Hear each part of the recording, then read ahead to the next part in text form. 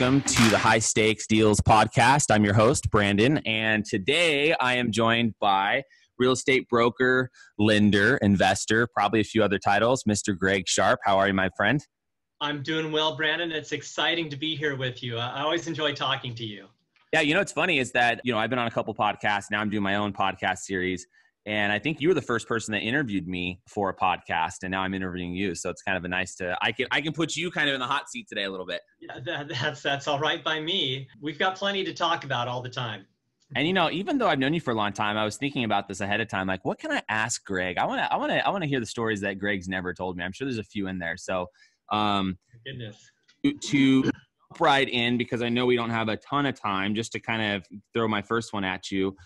Let me ask you, why do you think people should be investing in real estate? Why should people buy rental properties? Why should people buy land, do developments? In general, why do you think, I know you're a real estate guy, why should people invest in real estate? Number one, at the lower level for everybody in the United States, real estate's a poverty breaker. If you own real estate, even if it's just your own house, then you've got assets at the end of your life that you're able to pass on to your generations, and you don't have the expense of renting. And it breaks the poverty cycle if you can keep your house. Then the next step is, after you've got your own house, you need an investment property, because once you pay off a 30-year mortgage, it's just free and clear income, which stabilizes you for retirement. If you have a fourplex that you live in, then you've got your rental income covers your living expenses. So just those two properties stabilize everybody. And then beyond that, real estate's a lot of fun. I really enjoy it. Lots of problems to solve. It gets technical. And real estate comes in cycles, and you can build great wealth, and you have great disasters too. And it's knowing when and where to go to find the best deals. That's the art of the deal, so to speak. Art of the deal. Careful with those words now. You put that right. Words, yeah. So, but what do you say to somebody, and I don't want to target the millennials. I'm kind of a millennial, by the way. I'm like the older millennial, I guess. But what do you say to somebody, millennial or not, that has no interest in buying an investment property? They don't like real estate. Maybe they watched their parents lose houses in the last recession. Maybe they're just misinformed. Maybe they like stocks. But what do you say to those people that say, "Nah, I just want to rent, Greg"? Why buy? There's a time for renting. Mm-hmm. Absolutely a time for renting.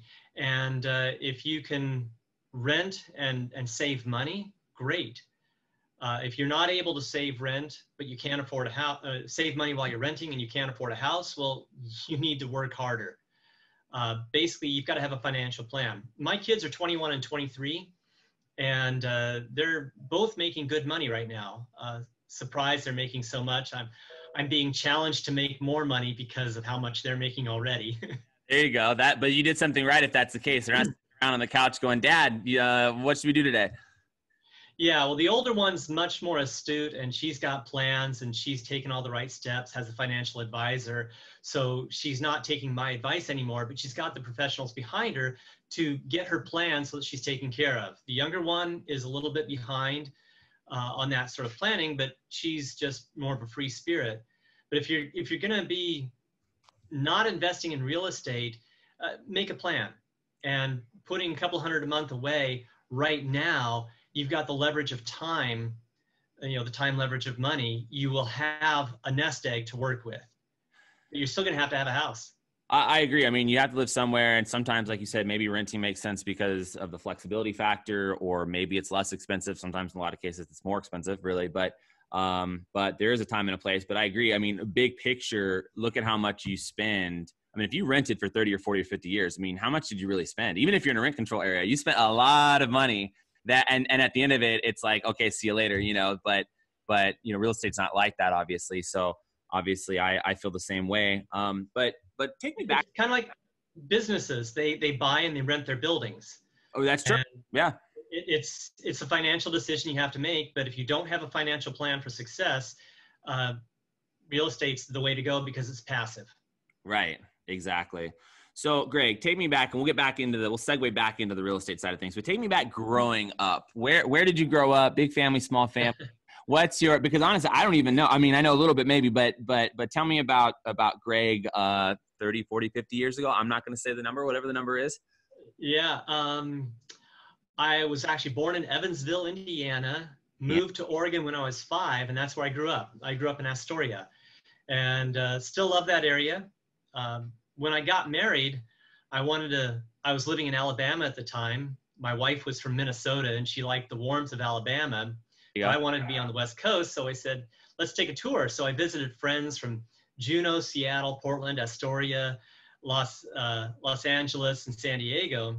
And my wife said, Los Angeles, Santa Barbara South was okay. Everything else was too cold. Yeah. So really got her. I mean, my fiance is from Minnesota, Morgan, and now it's like a 60-day, a 60-degree day is cold, right? I mean, after she's been here for 4 or 5 years. So I've never spent a winter in Minnesota. I've been there in the fall and it gets really cold really fast. So I imagine after a while, you're probably like over it when it's freezing. Yep. My wife just visited her dad for his birthday in Wisconsin. And she said, all the clothes I took with me, I wore every day because it was cold. Like 5 layers. Yeah. Yeah, like 5 layers. Of Limp Man or something. And so you bounced around, you're from Indiana, you went to Oregon, you checked out all the places, and you guys ultimately decided on what? Was it Orange County? Is that where you moved to? Well, where the good rental was in Irvine. And so my wife picked it out and said, let's live in Irvine. I was working in Cerritos at the time, had a company move for me. My corporate background is engineering. Okay. I've got undergraduate in chemical engineering, graduate work in optics, and I worked for a number of years in the optical industry, kind of a high energy laser physicist. And the prototypes for shooting down airplanes, the President Reagan Star Wars program, if you've ever heard of that. Yeah. I was one of the engineers working on that. Well, and see, it's funny because the joke for me, and this, like when we work together, has always been, oh yeah, Greg's my guy that can build rockets. I'm pretty sure he can build a rocket, a nuke, a something, because all this stuff, and you're a smart guy. That's all I can say. Well, the nuclear Navy turned me down. They wouldn't take me because I had flat feet and uncorrected vision beyond a certain limit. So with 2 strikes, they wouldn't take me. They took my friend, but they didn't take me. So I could have been in the nuclear Navy and doing optics and all sorts of stuff. So I've had a variety of things. And actually November 3rd, I'm heading out on vacation. I'm going to go dig gold up in the Siskiyou National Forest. Oh, okay. So stop right there. Tell me about the gold thing, because this is actually an interesting topic. And from what I remember, you in your free time like to go to these random areas. Like I'm picturing like Joshua Tree or somewhere, and you've got a big safari hat on maybe, and you're like out there like for hours digging for gold. I mean, is that what you do? Tell me about this whole situation. That's exactly it. I'm at my desk way too much, so I need exercise. So going out, this gets me outside, outdoors, the sunshine. And, I tell my wife that eventually this is going to pay off. So it's a hobby that makes me money. So far not. In fact, let me see in my desk drawer. I don't know if you can hear it, but there you go. What's your biggest score you ever made digging for gold? I mean, if you get a flake, is that a good day or? So far, yes.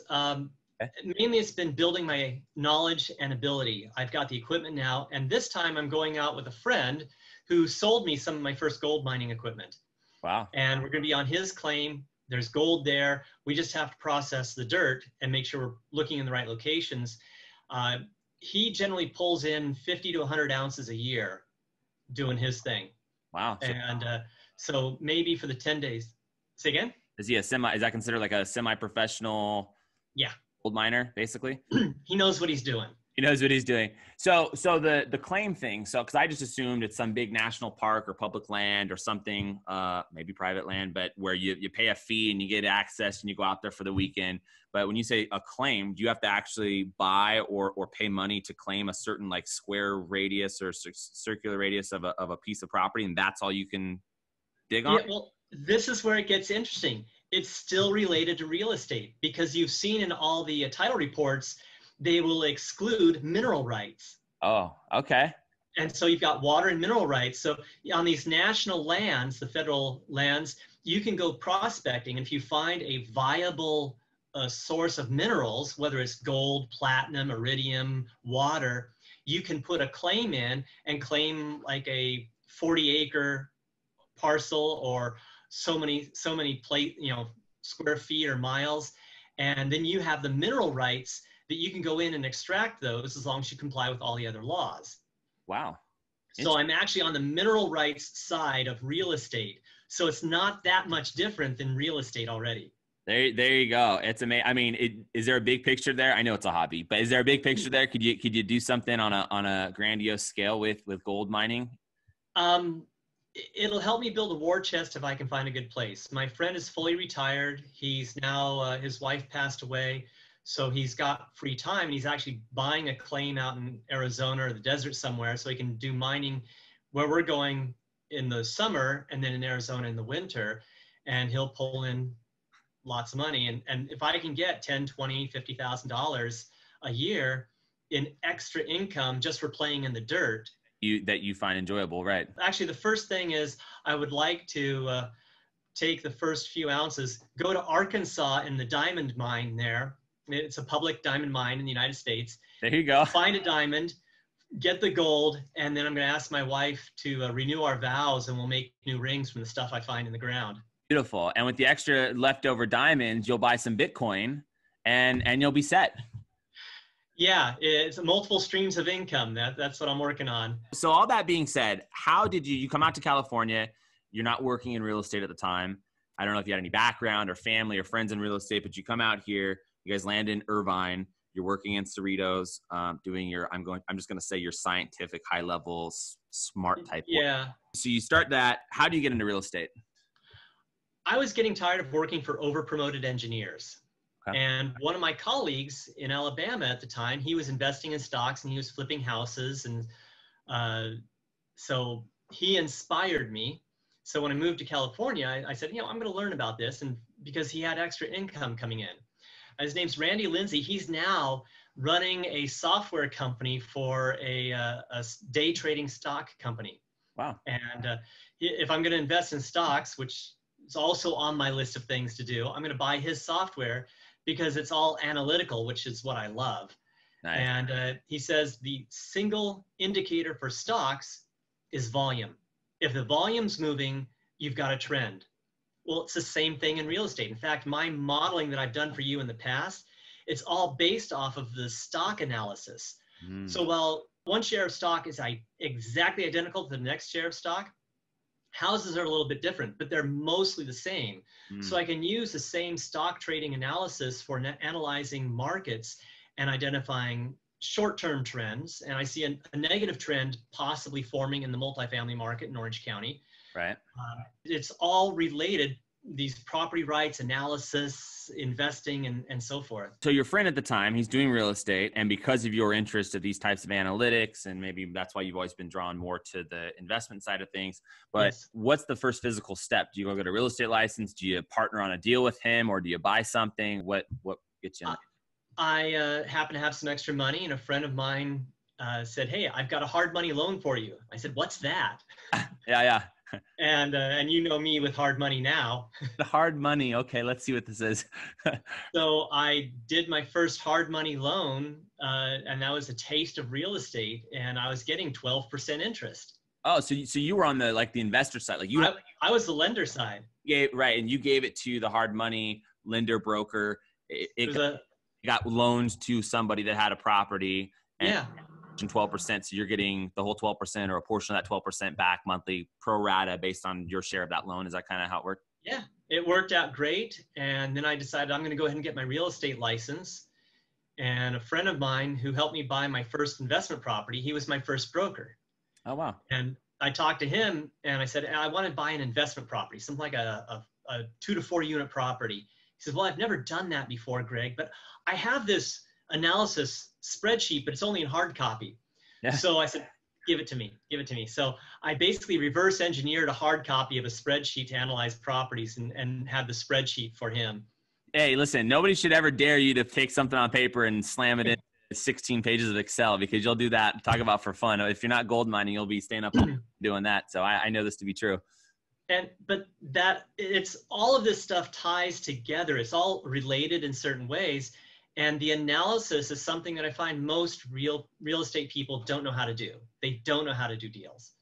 And so I focused on, the academic intellectual side of things for the analysis to find and analyze deals to make sure we're doing the right thing.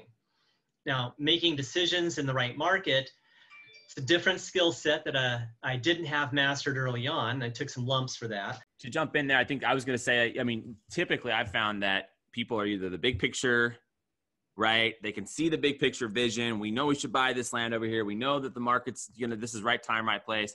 But a lot of those people are really bad with the analytical side of it. Then you've got the analytical side of things where you can do these performas and cap rates and calculate IRR, and you can really get down to things like an MBA person with an MBA would. And some of those people aren't always big. So a lot of times the best teams are when you can merge those two, skill sets and person. Yeah. I work best with a street smart person. I'm very academic.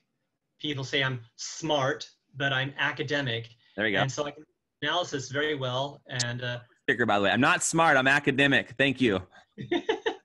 There's a difference. There's street smarts and there's book smarts. I'm the book smart portion. I've got that in spades. Right. Honestly, when it comes to reading people, I think I'm still a bit naive and overly trusting, because in real estate, you can get in with bad people and bad things happen. Right. And you've encountered that yourself. Of course. Of course. And the key is being conservative, and having the ability to be conservative means you've got to have a lot of money to have the reserves to make the right decisions. Do you think that's what holds people back, or if someone's held back in real estate investing, or they go out of business, or they have a bad deal? Do you think it's usually because of a lack of liquidity? Is that what you're saying? Liquidity and making smart decisions. People get too carried away with their emotions. And when you're in a rising market, you don't have to be too smart. You just have to do something. Tides lift all boats. Is that what something? That's the thing. And I have found, whether it's been in technology or real estate, wherever, if you're in front of a trend, you will make far more money than trying to scrap out a living being competitive. So it's more important to find a trend and get on board than anything else. Anything else? However, the caveat is, with your own house, that's a long-term thing that you can be in, and over time you make your money. I guess, and by the way, and that's something I want to get to, but I guess that was earlier, I was thinking about that when we were talking about the buying the house, and maybe speaking of millennials or people who don't own property, because sometimes people get it. And I know this from my background as a realtor, right? I would have clients that would say, I really don't want to buy. I think the market's going to crash this year. I don't want to buy because I'm pretty sure, depending on how this election goes, something's going to go bad next year. And what happens is, I found a lot of times the same clients, I'll talk to them 3, 4, 5 years later, they still haven't bought anything. And the market's actually gone up, or it's been great. I mean, I guess what I'm saying is, if depending on the motivation factor for doing either buying your own house or purchasing an investment, would you say even if the market's kind of not the best, that still there could be reasons why it makes sense to transact? I mean, should people just be on the sidelines indefinitely, always waiting for the best time, or should they look at the bigger picture and get in if they're going to get in? For your own house, get in, because you're going to stay there for 30 years. You're going to pay it off, and then it doesn't really matter. Yeah. It's like dollar cost averaging in stocks. You're in your own house.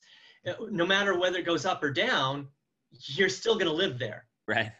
Now, for your first investment property, you might want to be a little more cautious about the timing. You want to make sure that you can afford it and you've got the cash flow. Real estate's a rich man's game. You cannot be effective as a full-time real estate investor unless you have a passive cash flow to feed the family. Right. Because when you have to make decisions, when the market forces you to make a decision, or your income makes you make bad decisions because you have to have the money or the cash flow, you're screwed. You're absolutely screwed. That's where people go under. Like, I know I shouldn't sell this property right now, but I have to because my other income's dried up, or I'm relying on this sale from a speculative standpoint. I have to get it done now. Whereas if you didn't have to and you had the staying power and you could hold on to that for X amount of more time, then the outcome might be significantly better for you. But you're sitting there with that something going, you gotta sell. One of my mentors always told me, keep your powder dry, never lose your capital. Don't sell a bad investment, because eventually it'll come back and you'll have your capital to work with. Lock in the loss if you don't have to. Yeah. If you lose all your capital, you've got nothing to work with, and you still have to make money to feed the family. Right. So it's kind of a double whammy if you're full-time in real estate. Yeah, no, that's a good point. I mean, I've found too, a lot of people, start off maybe a realtor, or they own some type of, maybe a medical practice, or they're a lawyer, and they start buying properties and investing. And then there becomes a certain point that maybe now you're making enough from the real estate holdings where you can go full time into that if you want to. But But most people, to be successful, you got to have that other income driver, those other streams. There's something else going on before you just become a full-time real estate investor. Yeah, there was a guy I knew who flipped houses very successfully. He would do skip tracing and find people and have them sign over deeds to him. It was very successful. And he said, well, I got this house because it pays my food bill every month. I got these 3 houses because they pay my rent. I've got this house for the car payment. So when you can have a number of real estate investment properties while you have a job, as soon as you win the cash flow game, like Robert Kiyosaki's game, Cash Flow for Kids or Cash Flow 101, when the passive income covers your expenses, then you can go into real estate full time. The rat race, then you can do whatever you want. You can sit on exactly. Figure out how to buy more real estate, but you have that monthly amount of money coming in. Which is exactly why every young person needs to figure out how they can make money in real estate and build their passive cash flow, because their expenses are low. Right. The moment you you have a wife and a kid and you live in downtown LA, sound familiar? Yeah, sounds very familiar. Yeah. Your monthly nut is bigger. When you're single and a starving student, your threshold's very low. Buy a duplex with some partners, build some equity through your living experience, then keep that when you buy the house with the family. Right. And you've got your first investment property, because in 30 years, you know, from someone who can look back 30 years, it goes really fast, faster than you really expect. And you'll have that income, and it's liberating, and nobody controls you then. It's all about controlling the direction of your life, and that's the freedom that real estate gives you. It gives you. No, I couldn't agree more, man. I think everybody should buy real estate, you know, whether it's investment or their house, land. You know, land's a different animal. You know, you probably shouldn't have big mortgages on land. Maybe that should be more lower leverage or paid in cash. But there's all kinds of real estate, and I'm obviously, like you, a big proponent of real estate. But I want to ask you real quick, going back to, I mean, you touched on having a mentor. We started getting into, you know, maybe your progression as a real estate person. A big topic that I wanted to cover today was your condo conversion business. I know that there must, and by the way, I know there's got to be some high stakes deals in there that we can talk about, but what got you into condo conversions? Did you set up a company? Did you have partners? Take me through like the 0 to 60 on, because I think you built a pretty impressive portfolio with the condo conversions, and I want to hear how you did that. My claim to fame is I've done 100 million in transactions. Very few people can say that. 100 million. You know, that in technology, I've started companies, built them. I've been assigned tasks to build businesses, and I have. And I went out on my own and did 100 million. I build businesses. That's what I'm really good at. And so it started out was I wanted to do real estate, and I was at a Robert Allen seminar, and it's the pre-seminar. Okay. When they're trying to sell you on it, and I called up my wife, said, I think I can do real estate full time, but I need to quit my job to do it. Will you let me quit my job? Yeah. He's going, shoot. And you heard this, and my wife said, yeah, not meaning yes, do it, but yes, we can talk about it. Right. But all she said was yes. You hang up and you're like calling your boss, I quit. I'm out of here. Exactly. And so I quit, went full time, and I was trying to find sales, was having a hard time with it. I found a great building, had 2 clients that should have bought it. One, I still think he was an escaped Nazi and a racist, because we're in Long Beach. Long Beach is multiracial as it gets. And he says, I don't know, Greg, I drove by the property and I saw some black people. It's like, oh my gosh. Like, seriously. And this is like, this was in 2003. Wow. And it's like, seriously, it's a great investment, and it's Long Beach. It's multiracial, and this is, if you're looking in Long Beach, you should expect this. So he backed out, and I put him at arm's length. I kept looking for tattoos on his arms, or the scars where they covered him up. Yeah. But anyway, there's another guy who said, I only buy a half mile from the beach. This was at the 800 block of Atlantic in Long Beach. It's 0.6 of a mile from the water. It's not half mile from the beach. It's like, this thing cash flows. So I told the seller, I can't find a buyer for it. I want to buy it myself. I'm going to go out and raise the capital. So I took cashed in my 401k, put it all down on this building, which was 14 units, 12 residential and 2 commercial. How much were they selling it for? 2.3 million. 2.3 million? Yeah. So I had enough for the deposit, and I said, I'm going to put that down, but somebody else put it into escrow. And I said, I'll go out and try to raise the cash. They might fall out. They fell out, but somebody else put it in. Wow. It fell out again. I mean, are you getting your hand up in there in the meantime? Or are you saying, hey, listing agent, come on, man? Yeah. I was working with him, and I didn't realize it, but they were watching me. Mm. And I told somebody that I met at the Robert Allen seminar. I said, hey, she said, I've always wanted to do condo conversions. I said, well, I'm trying to buy a building, and they say it could be converted to a condo. They've already have the map on it. Are you interested? And she was a CPA, and she did all my first financial spreadsheet is what she did. And I copied that for years. She got me on my way. And, but then she said, it's just not the right thing for me. I'm out. Mm. And so I was out trying to raise capital to buy the building. And I found some guys that were going to do it. I syndicated, and I had a single investor. And I'm going in to meet the single investor, and the syndication people said, hey, we got the last $50,000. And I said, well, I'm going to sign with my single high net worth individual. Right. This guy that had a 300 million a year condo conversion business and was friends with a listing agent who said, if you do the conversion, here's the guy I'll introduce you to. He was watching me. And one day he calls me up and says, Greg, we're going to partner. I've done this before, and I can help you avoid all the landmines. And you're taking all the right steps, doing the right things. You can do this. You're going to do all the dirty work that I don't want to do, but I'm going to bring you a lot of business. Wow. What do you say to that? Yeah, good call. I mean, you better say yes. I said yes. And yes. Yeah. And so he went with me to meet the high net worth individual, and we closed the deal and started doing the conversion on that.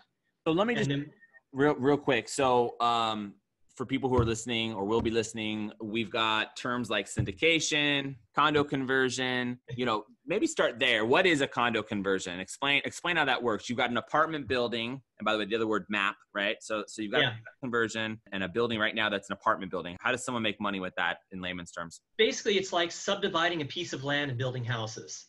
Okay. You take a big piece of land, you build these individual houses, and you sell them off individually. I'm taking apartments, and a condominium is a legal description.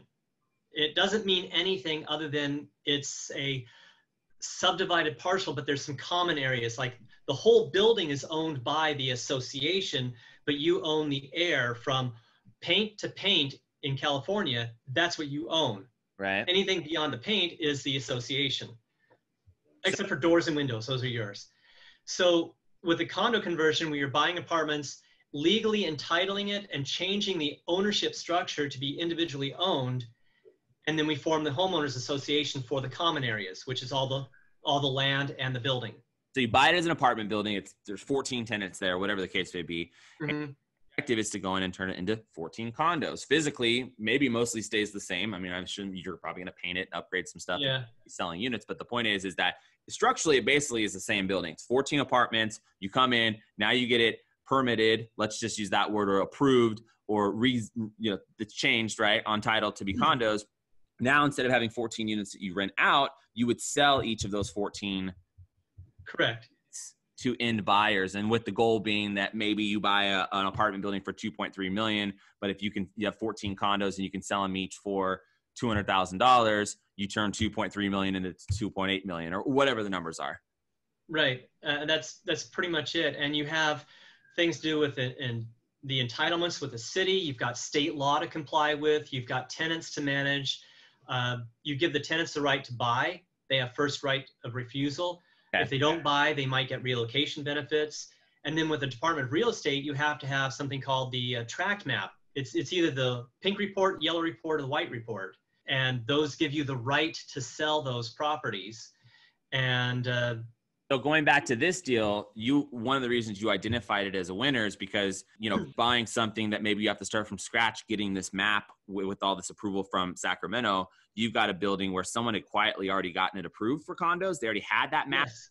But they had to operate it as an apartment building. So you could come and just basically turn the light switch on and reactivate that underlying map and fast track the ability to sell these as condos. Right. It's difficult to get a condo conversion in some jurisdictions, some cities, because they will say you have to bring everything up to current code. It's like, no, it's impossible. It's not worth it. Long Beach was one of those at the time. If you touched it, you had to upgrade it to current code. So that was easier to do. That meant we didn't have to redo the whole infrastructure of the building, like plumbing and so forth. Right. So you go into this deal and you're going to need capital, right? And so part of the capital might be a mortgage, but the other part of it needs to be like cash, down payment money, operating reserves. And so that part of it, you know that you've got to get from partners, investors, whatever the case may be. And when you say syndication, what does that actually mean to somebody that's listening? When I was trying to find the money for this, I found some other real estate agents who had money and they knew people with money. And it was a great deal because they had a great return. My single investor that ended up funding that deal, I doubled his money in 1 year. He gave me $500,000 and I wrote him $1 million check at the end of the project after, I think, 1 year and 1 day. Phil, by the way, I mean, it probably felt just as good for you as I'm sure it felt better for him, but it probably felt just as good for you to be able to say, hey, you trusted me with $500,000 and here's $1 million back. It's if you know the biblical story about the business owner that goes away and hands his servants the cash and they do something with it. I did something. Explain that one for me. What is that? Is that what it is? Yeah, there's a biblical story about how this one business owner, he went away and gave 3 servants cash and said, invest it for me while I'm gone. And the whole point of the story was that one servant said, I know you're a harsh man, and so I just buried it in the ground and here's your money back. And he says, you're worthless. You didn't invest it. You could have put it with a banker. So he kicked him out and took the money away from him and gave it to the guy with a lot of, that was very successful. And the moral of the story is more about, if you're going to be working towards the kingdom of God, you need to be working in it and putting forth some effort. Right. And of course, I may get lots of kickback from that, but we're not talking biblical scholarship here. And but it's interesting. I know you're a man of faith and you're a Christian. And my last guest, Aaron Johnson, we spent a ton of time diving into Mormonism, as I call it. Maybe that's not even the term, but no, it's interesting, and it's good that you have your faith. That's important to you, right? It is. Not to sidetrack, but has that been something you've been a pretty hardcore Christian like your whole life, or did that start when you met your wife? Or I've always been connected to God. Yeah. It's just as I've grown and read more and developed more, my relationship has strengthened. Had a lot of growth since the kids left the house. It makes me a lot more ethical. No, I wouldn't say, because many Christians, they're just worthless sacks of detritus. Well, I guess everybody in any group could be, there's some of the worst deals I've ever seen were by Christians. They're just money hungry. But for me, the Christians are bad. You're saying some people who might use any religion to say, hey, I'm this, and kind of a little bit of a false mask maybe to get in, and they're not. Yeah, but it's something that's important to me, and it's an ethical standard, and people that know me trust me. Overall in business, do you think has it been a kind of a guiding thing for you? Yeah, absolutely. Absolutely. If you're a serious Christian, it impacts everything in your life every day. And it's how you relate to people. And it's also great because all those people that have screwed me over in the past, I'm able to forgive them and move on. Okay. Yeah. Yeah. And that's important. Yeah. And you still hope that they turn their lives around. I got to stick with you until you die, because you've already said you're going to be a deathbed conversion for yourself. Or something, and it's been like a funny joke, and maybe it's not even that funny. I think it's funny, but I always throw that out there, and you know that. So I think it's somebody saying, it might be Homer, I'm not sure, where he says, like I'm going for I think maybe Bart actually, I'm going for a life of sin followed by a deathbed repentance. Yeah, and it's a fun. Yeah. Well, I hope to be the one that gets you the fire insurance. Yeah, exactly. I'm gonna have to call you from the Ferrari if I'm going over the cliff or something. That would be like the only part where that scenario wouldn't work, Yeah, well, it's in the heart, Brandon. But listening, I've been baptized. Okay, so she did her part. She gave me that little push. Well, there's a little more beyond that, but we'll talk about that later. But you've got a kid now, and you've got a wife. Yeah, I do actually. I have a 6-month-old. Well, he's almost 7 months. Vincent, Benny, Vince, hey, my fiance's name, Morgan. and we've been together for about 4 years. Probably will start planning a wedding soon, but you know, it's hard to do during COVID. So that's kind of to be determined. And you are not a person that can handle a COVID wedding. You need people to come in and be close to each other. Probably more of the diva than she is. I'm sure I am. And I think if it were just up to her, it would be something super small and intimate. And in a way, I don't have a problem with that, but it's more, you know, if you really do it once, why not do it kind of big? You know, if you're going to do it, why not? And I don't even know who the hell would come, but I think we could do it kind of big if we wanted to, right? So it's just kind of a question of, do you try to do that? Do you wait? I don't know. How about if we do it at the top of a place on Oxford Street? Yeah, there you go. We'll finish before that. It's occupied. We'll finish the 89 condos and we'll do it on the roof up there, you know? It's not a bad place to do it. One of my condo conversions was in San Pedro, and 4th of July, they were shooting off fireworks down at the beach down below. So I took my family there and we got on the roof of this empty building, and the fireworks are right at eye level. Wow. And that was pretty phenomenal. And the kids are running around on the roof of the building. One of them fell, scraped up, cried, and we had to leave. But happens sometimes, I'll tell you. Yeah, you'll experience that. I'm sure I will. Already at 7 months, we're experiencing the wildness coming out. Got your genes too. Don't forget that. Yeah, exactly. We're in trouble. So you're in trouble. So going back just for a second to the conversions, right? So you get this one deal done. The guy gives you $500,000, you know, loans it to you or partners with you, whatever it is. But he puts $500,000. You give him $1 million back. That was your only partner on that deal. So you've got like an investor, I should say. He was the only investor on the deal.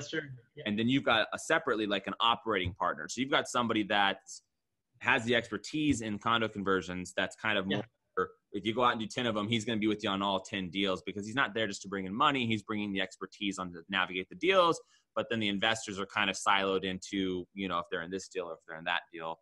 So you guys go out and do how many after that? I mean, do you just go bananas and start cranking, or what happens? Well, he lost everything in the 91 recession.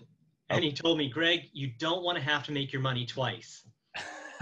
So now I have to make my money twice. 4 times. I mean, you know. But yeah, we started looking. He taught me how to find the deals, and he helped me get connected with the investor that sponsored the next 8 deals. And so we had the track record now. We've proven that we can do it. And so it was a 50-50 split with the investor. So he and I got a $500,000 to invest, and we rolled that into our next project. Gotcha. And then we had another project, and he knew somebody at Marcus and Millichap that got us deals. Okay. Commercial real estate brokerage, Marcus and Millichap. So now they're feeding you guys what off-market potential deals that nobody else is seeing? Yeah, they were promoting them, but they showed them to us, and if they fit our criteria, he worked with us and we got them. And we got the one in San Pedro. We had just bought that one in July of 2005. In August, my mentor and partner had a heart attack and died. Wow. Right there. Boom.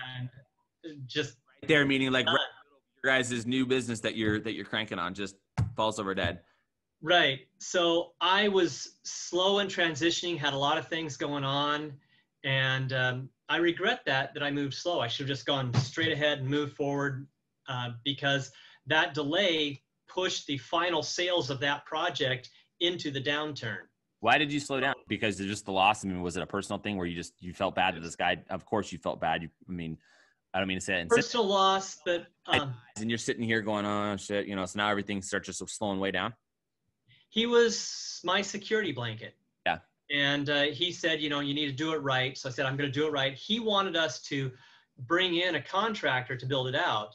Mm-hmm. But then a new partner and the investor said, no, let's manage it ourselves. It's like, I don't have that much experience in that. But it's so.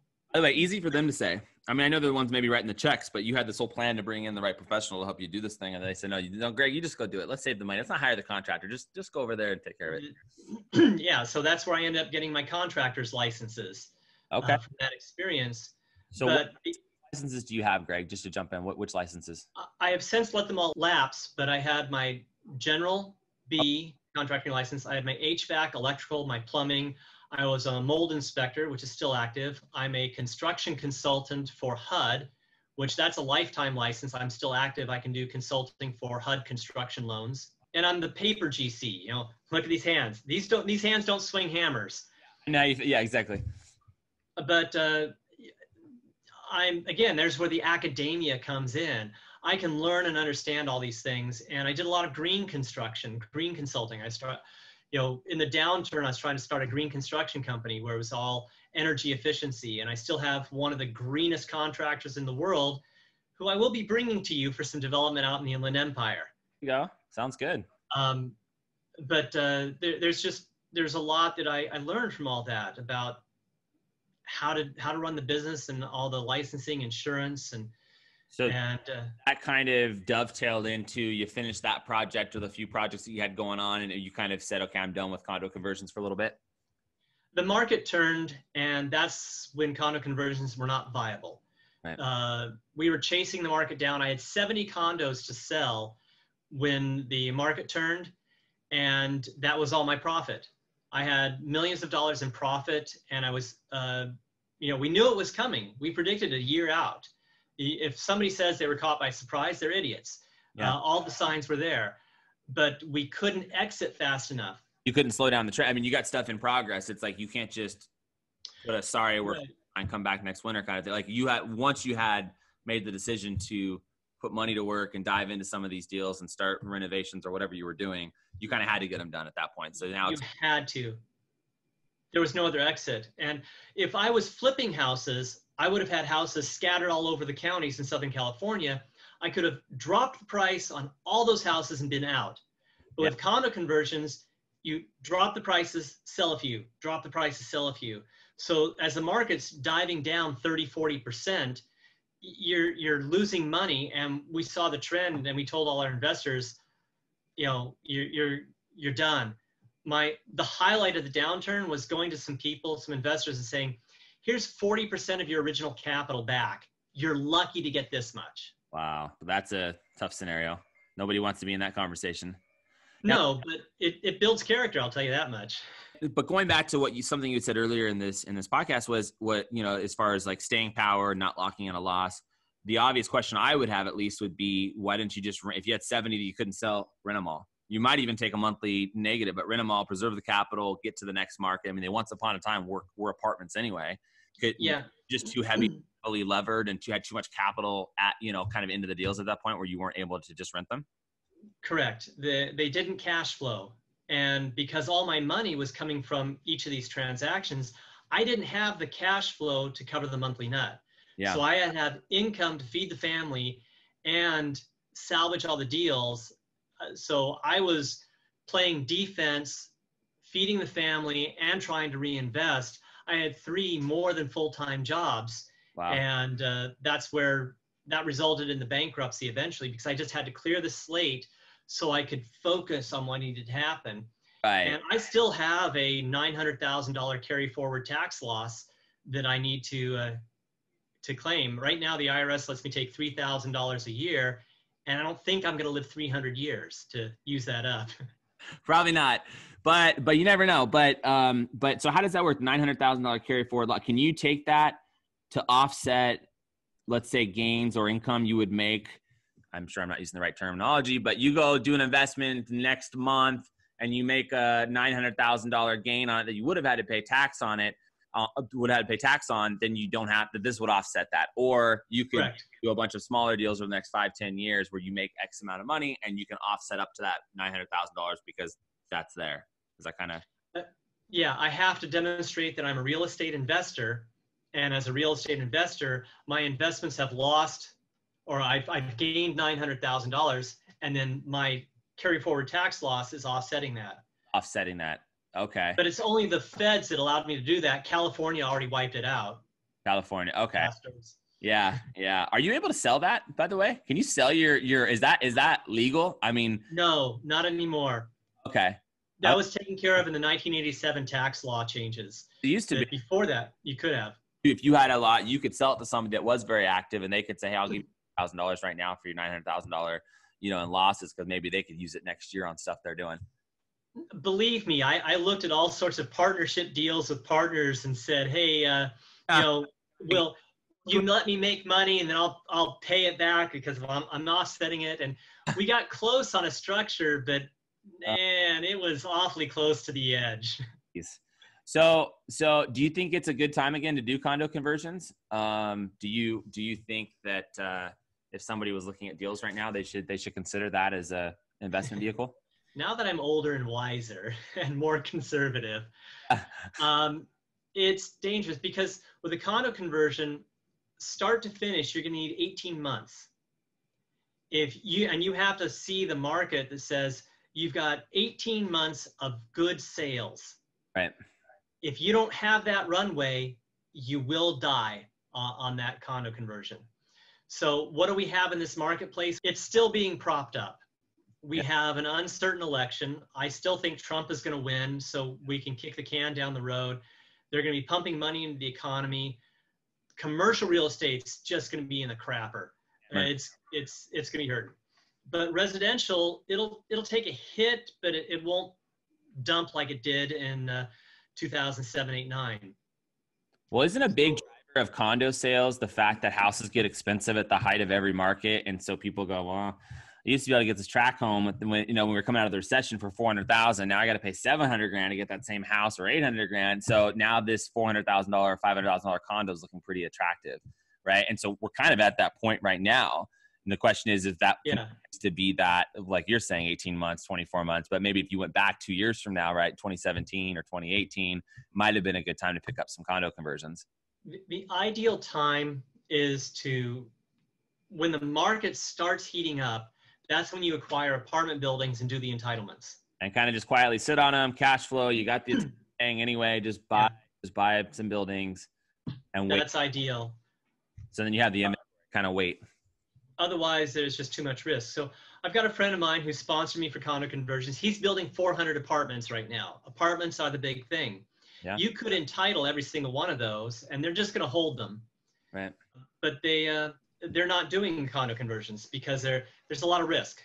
Do you think that any developer that's putting up new apartment buildings would be wise to always record that condo map right out of the gate? Do you think there's a reason they shouldn't? I mean, obviously there's extra, money, there's extra time, and I don't know if there's extra time because you're building something that takes you 18 months anyway, so you could just jointly run that, but there's extra money. Maybe you got to do some things on the building side slightly different. But I mean, don't you think every developer should just automatically do a condo map on an apartment building so that for future, maybe the third buyer, fifth buyer, whatever, has that map sitting there? It's something that can be very beneficial in the future, but there is an expense to it, and it's $100,000 to $300,000. If you've got that amount of cash to sit on, then yeah, it's a good investment. On a small building, maybe that makes an impact. When you're building, like our clients are spending, with us $32 million to build this condo, and they're condos, so they're doing the map. But if you're spending 30 million and their true cost between land and soft costs, I mean, they'll be into it for 50, 60 million. I don't know. So yeah. Kind of money, $300,000 to make sure that somewhere down the line you have an ability to do something as a condo if you want. To me, it seems like it would be a no-brainer. It's a good thing. What makes it of value is that you've got politicians between you and your exit plan.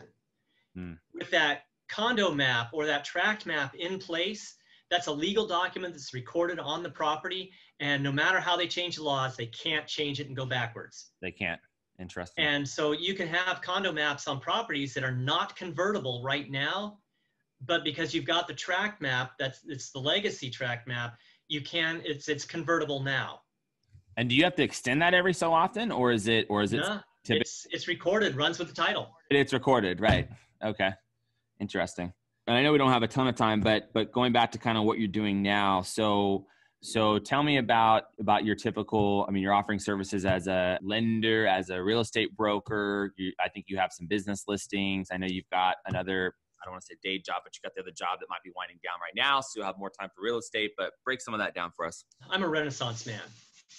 I'm capable, the academic approach, I can do just about anything or learn how to do anything. And I've proven that with all the things I've touched on. Right. I just had a hairdresser who owns a couple of houses. Wow. And she saved up. So even if you don't make much money, you can save up and have houses. She owns a couple of houses free and clear. We did a 1031 exchange for her. Wow. It was a complex transaction. They needed the academic help from me to put it together. And so I it wasn't a full-time job, but I helped her get the transaction and got done. And she's very grateful for that. Oh, but my primary income source, that's going away. So but it's also freeing up a lot of time for me. So I've got a friend that's bringing me business listings, and he says, let's do some business listings now that you've got some time. So I've got 2 businesses I'll list for sale. Okay. And are you able to tell us just in general terms what kind of business they are right now, in case anybody goes, man, that sounds, I got to contact. I've got a retail store in Huntington Beach that's something I think unique. They sell things that aren't on Amazon, and they are looking for a partner, or they'll sell the whole business outright. Partners wants to exit. He has a daytime job that he wants to focus on, has other things that he wants to do. So you can get in fairly inexpensively. It's franchisable. Wow. This is a unique enough opportunity that if you build 3, 4, 5 separate stores, then you can franchise, and this has legs. Yeah. The other one is something I might want to buy myself, and that's an apartment supply company. Okay, there we go. That's the one where you were talking about as far as you potentially supplying some finished items for us on some of our projects. So flooring, appliances, that's a big warehouse.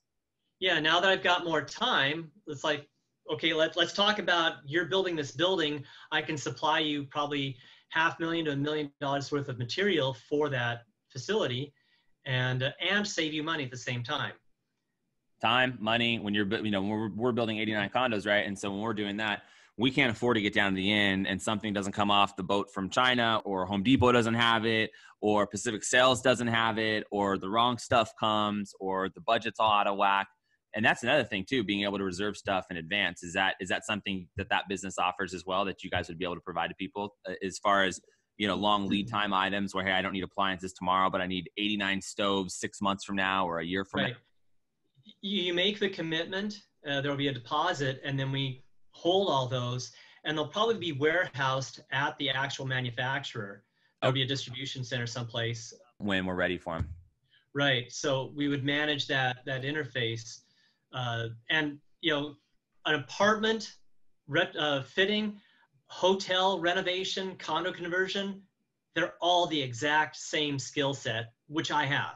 Right. So this is falling right into my lap as something I can do to support you and other people that are building apartments, renovating hotels, or doing condo conversions. So like the retail shop, this is somebody that owns this supply business, and they contacted you because you're a real estate broker. You're also able to, in that same vein, list businesses for sale. And so they said, Greg, I want to list with you. I want to sell my business. And on this one, you said, hey, maybe I'll buy this one because it's interesting. It's in construction. It's right. Because I've been mostly preoccupied with the primary income source, I've been very judicious about selecting what opportunities I work with, because I can't sacrifice the main thing. Right. But now that that's moving on, I have time for this, and I've got all sorts of contacts that are saying, hey, well, Greg, I'll give you a job here. I'll give you a job there. Hey, I've got these listings. I need a broker that can help me with them. So selling into other stuff. And that's the thing, is that when you've done 100 million in real estate, you know people. When people hear that you're available, they start calling you. I know I do. I always try to get you to do something. You and I had this like almost storied past together, where you used to work with me over at my house flipping business, and you've been my mortgage broker before. You've been my office controller at the construction company here, right, when we were getting this part going. And so I love when we work together. My goal is someday we'll work together, just, permanently in the office every day, but we'll see how we get there. And that's interesting. You bring up all those things I did for you, controller, analysts, acquiring properties.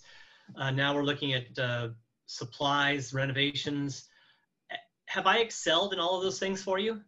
You know what? And I would be the first one to give you a glowing testimonial, because you totally have. And the thing I like about you is you are so analytical, and you are honest, and you're always a good sport, for lack of a better term, where you'll want to work on a weekend or stay late one evening or whatever the case may be. But for me, I just have always felt that you have the ability and you're trustworthy. And those are the two things that I look for with somebody. And you have a great attitude. If you can put up with some of my shenanigans, right? Demanding sometimes. So when we're working together, there can be a little bit of that.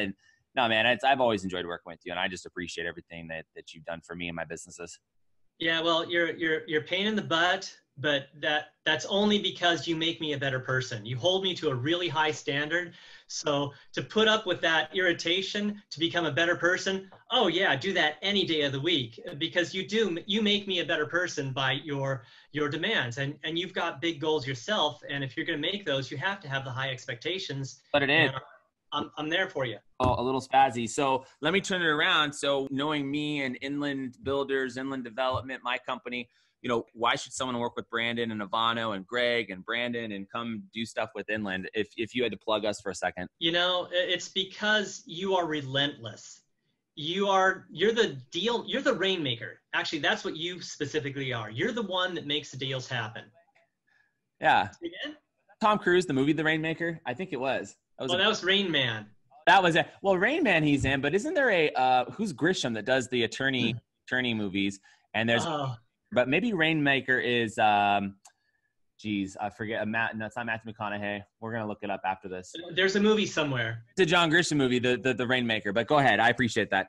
Yeah, no, you make things happen. And likewise, you have a very positive attitude. And when I've encountered difficult situations, you were the one that kept me going. And so, people look to me for my attitude, and you've done wonders for me when I hit tough patches. So working with you and Ivano, I mean, he's a street smart, savvy, street fighter developer. Yeah. And, with your relationships and the ability to go forward and never say die and the street fighter, the combination is very, very powerful. And he's also got access to lots, buildable lots. What is it, 6,000 lots worth to develop in the Inland Empire? Plus you didn't even do that, and you pull out an 89 condo development in downtown Los Angeles, 7 stories above ground. You've got a couple below ground. This is pretty serious stuff. You're a player in that market. And, a few years ago, 5 years ago, 8 years, 10 years ago, people may not have predicted that you would have gone from a broker to building a high rise in downtown LA. Yeah, it's crazy. I mean, even some days I'm like, wow, how did this, I have to give major credit to the team members that have been around me, to our clients that are trusting us, to, people like you and my right-hand man, Greg Foster, and everybody that's awesome at our company.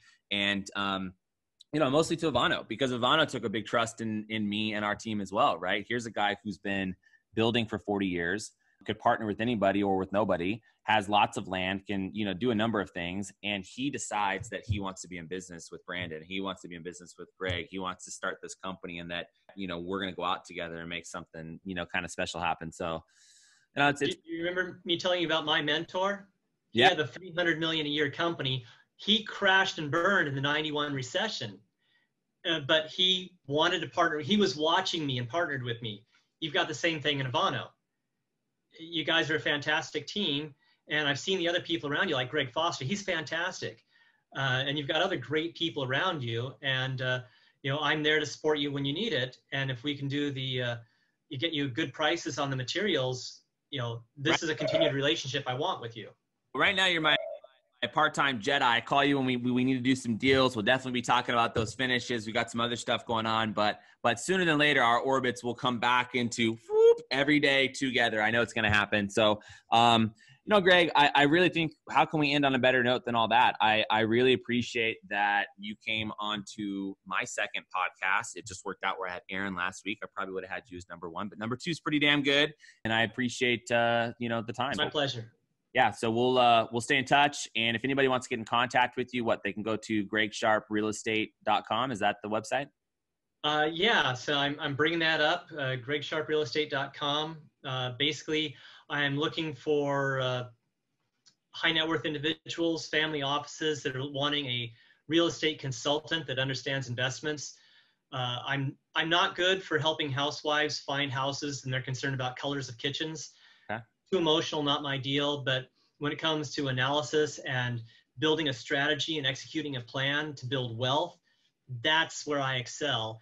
And that's going to be the high net worth people in the family offices. So, and even yourself, you're building a portfolio, and I can help you on various aspects of that portfolio building. You don't have to be super high net worth right now when we can make a difference. Absolutely. It's like the hairdresser that has a house is free and clear. We did the 1031. That's investment specific activity. That's great. That's great, man. Well, I want to say thanks again. And this concludes our podcast number 2 of the high stakes deals. And we'll talk soon, everybody. All right. Take care. Thanks, Greg. Appreciate it, man. Bye.